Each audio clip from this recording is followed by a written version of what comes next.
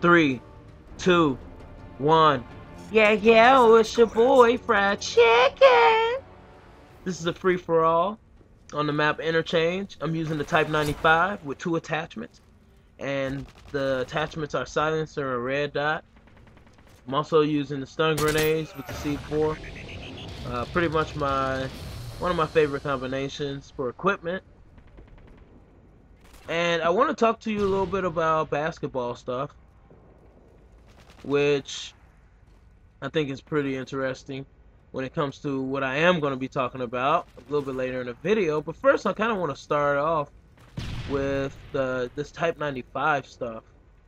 So recently, I was in the game using the Type 95. I've been playing a lot of Search and Destroy lately, and you know this guy was just giving me such a hard time.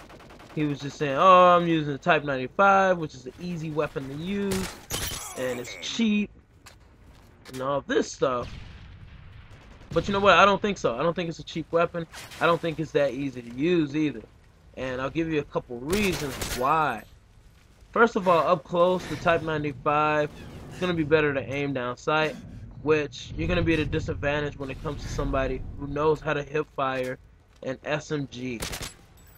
So you're pretty much going to die every time unless you just get really lucky, or you've been using Type 95 through multiple prestiges and you just become so familiar with the weapon.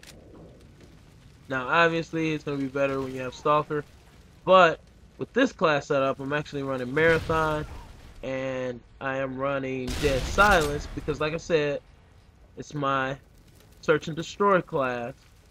But once you get all the perks, you don't really have to worry about what you started with. You're going to have everything.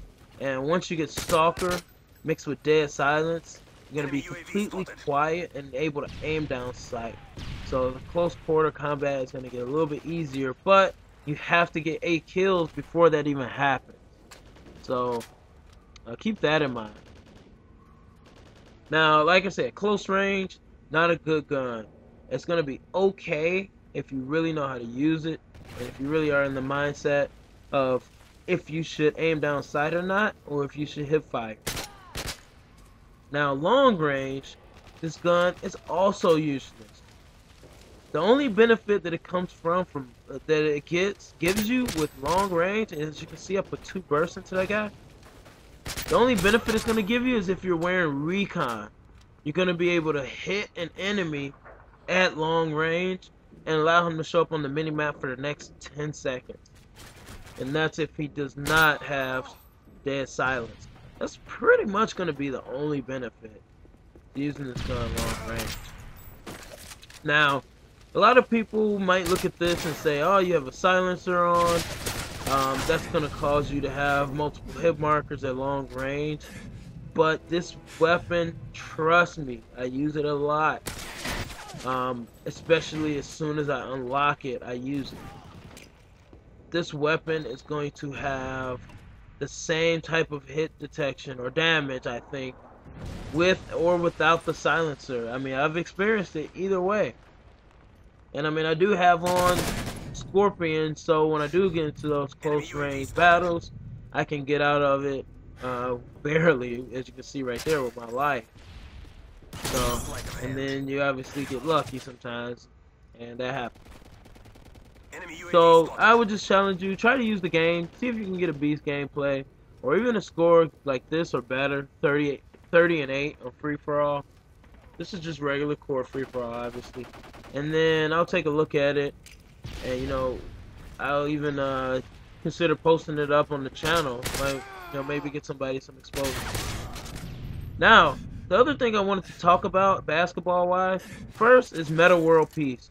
And if you don't know what's going on with Metta World Peace, then look up Metta World Peace, METTA WORLD PEACE, all 3 words. Look up Metta World Peace elbows Harden, HARDEN.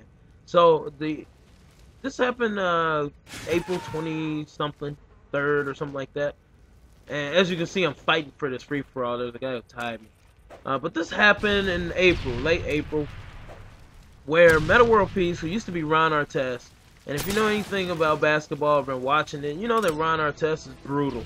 He's like the caveman, a Neanderthal of the NBA. So he's just completely brutal and like primal. So he changed his name to Metta World Peace because he wants this whole image of violence, and he's actually been making a lot of strides toward being, you know, a more thoughtful player and adding to the NBA as just a person with a lot of respect for the other players of the game as well as the fans and officials. But recently, like I said, late April, he elbowed this guy after a dunk on a couple of this guy's teammates. He dunked, he celebrated. As he was celebrating the dunk, this guy, Harden, I can't remember his first name, made contact with Metta World Peace as he was celebrating. And at that point, it definitely looks like from the video that Metta World Peace elbowed Harden as hard as he could. And Harden actually suffered a concussion. If you look at this video on YouTube, this elbow was life-changing, dude. This elbow was devastating. And how I equate it is that, yeah, Metta World Peace intentionally elbowed him. I don't think he's specifically picking on Harden, but I just think that Harden is also responsible because I equate bumping into Metta World Peace, aka Ron Artest, while he's celebrating after a dunk. It's kind of like stepping in front of a train. You know, the train is the aggressor, but it's still your responsibility to move out of its way. Let me know what you think about the Type 95 and Metta World Peace's elbow, and put that stuff down in the comments. Thanks for tuning in. Peace out.